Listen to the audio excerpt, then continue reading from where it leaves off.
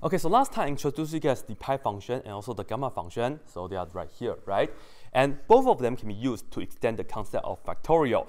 And remember, when we have the usual factorial, we can only plug in positive whole numbers. So such as when n is equal to 1, 2, 3, the corresponding factorial value will be 1, 2, and 6. And the goal is to make a continuous function, connect the dots, right? And that's why we have these two functions. And the only difference between the pi function and then the gamma function is just the exponent here and here, right? So they are really similar. But anyway, this is what I want to show you. First of all, we know that just like last time, I told you, when we have n factorial, this is exactly just pi of n, okay? This is really nice. So I can use the pi function to extend the concept of factorial to like a fraction number, right? Well, if you want to use the gamma function for the gamma function fans out there, n factorial is the same as gamma of, be careful with this. What's the input here? It's technically n plus 1. Why? Because you have to plug in n plus 1 into this x here. N plus 1 minus 1 is just n for the power, and that will be the same as the pi function, right? So n factorial is the same as gamma of n plus 1. So all of this right here are equivalent, of course. But anyway, let me show you how we can calculate half factorial in this case.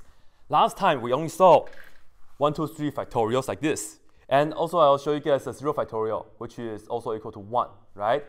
But I would like to know what happens if n is equal to 1/2 right here. When we connect the dots with a smooth curve, we should have a value for the half factorial by using one of these, right? So anyway, let's do the following. I will calculate half factorial, and I can just simply plug in 1/2 into this right here. Notice that I cannot say half factorial is 1/2 times 1/2 minus 1 times dot dot dot, right? I have to use this integral definition for the n factorial. Anyway, let's go ahead and get going. This is the integral from 0 to infinity. And well, actually I should show you. Half factorial is just pi of 1/2. Or if you would like, you can say that's gamma of 1/2 plus 1, which is the same as 3/2, all right? But I will just look at the pi function version.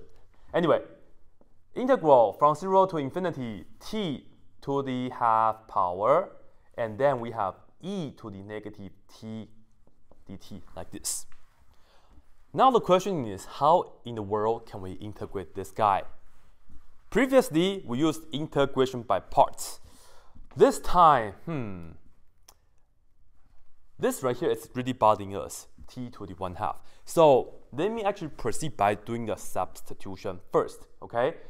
And I will just say that u equal to t to the 1/2 power. So of course I can square both sides and say t is equal to u squared, all right?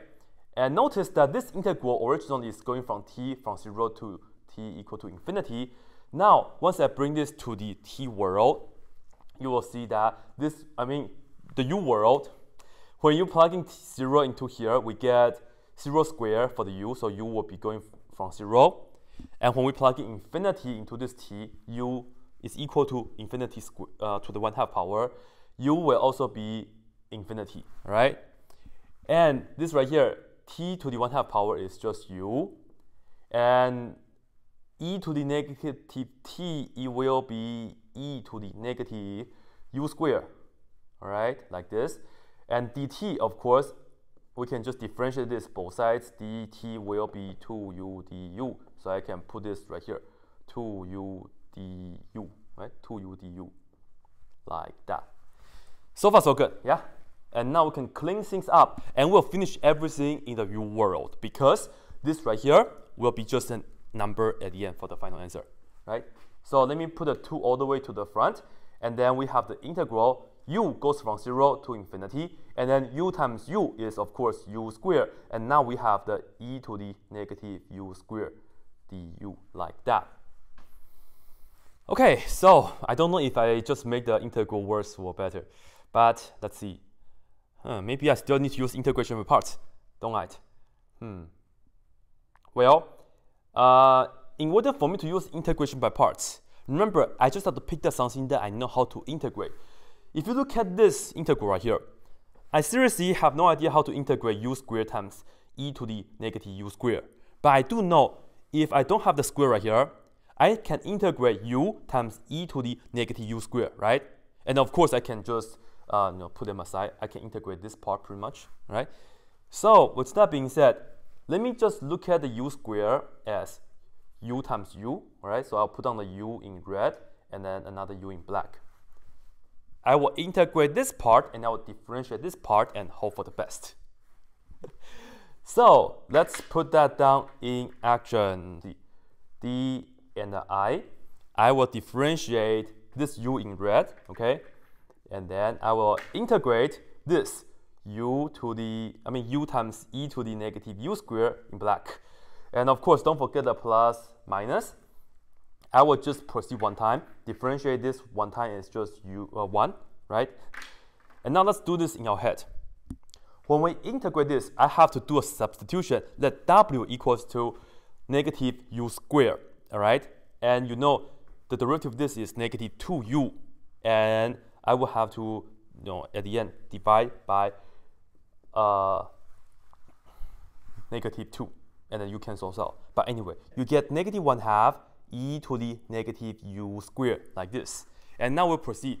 And remember, the product of the diagonals is the first part of the answer already, okay? So let's go ahead and put this down here. So this is equal to, and don't forget, we still have this 2 all the way in the front. So let's go ahead and put that down first. Open the parentheses. Now, this times this is the first part of the answer from this integral, right?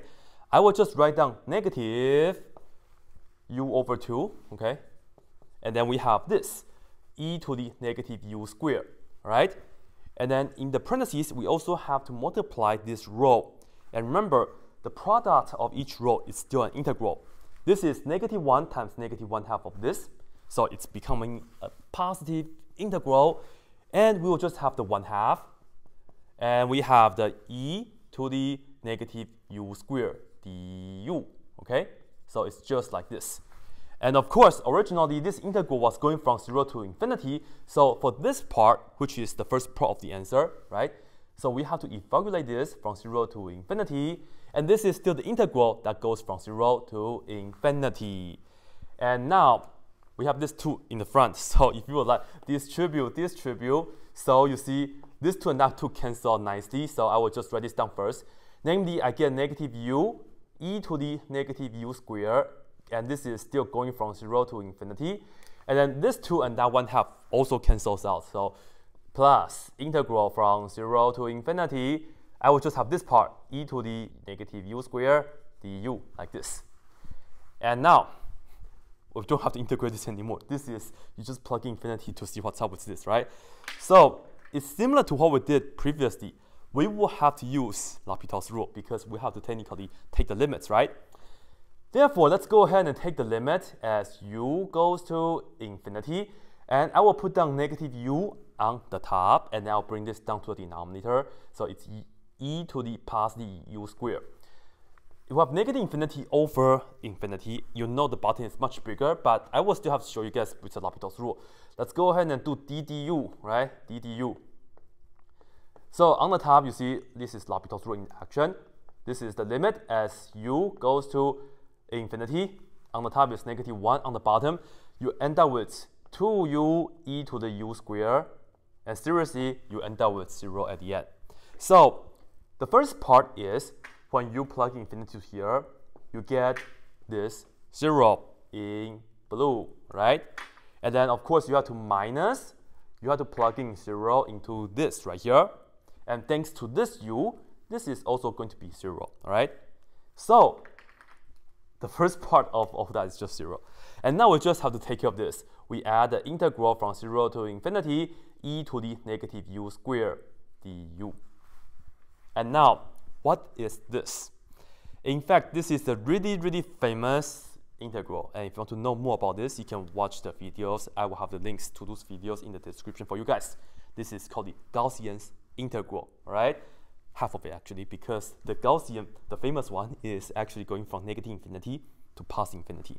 This is only going from 0 to infinity. So it's half of it. I will just write this down right here. I will put it down as a note, which it says the integral from negative infinity to positive infinity of the integral right here, e to the negative, and I'll just use x. Negative x squared, like this, dx. All in all, we get square root of pi. And because the integral here is an even function, and when you go just halfway from 0 to infinity, this right here, you just get half of this value. So in the end, we see that 1/2 factorial is equal to this value, namely square root of pi, and then divided by 2. And this right here is super, super cool, thanks to the pi function or the gamma function, depends on which one that you like more, right? So hopefully you guys like this video, and if you're new to my channel, please subscribe, and thank you guys so much. As always, that's it.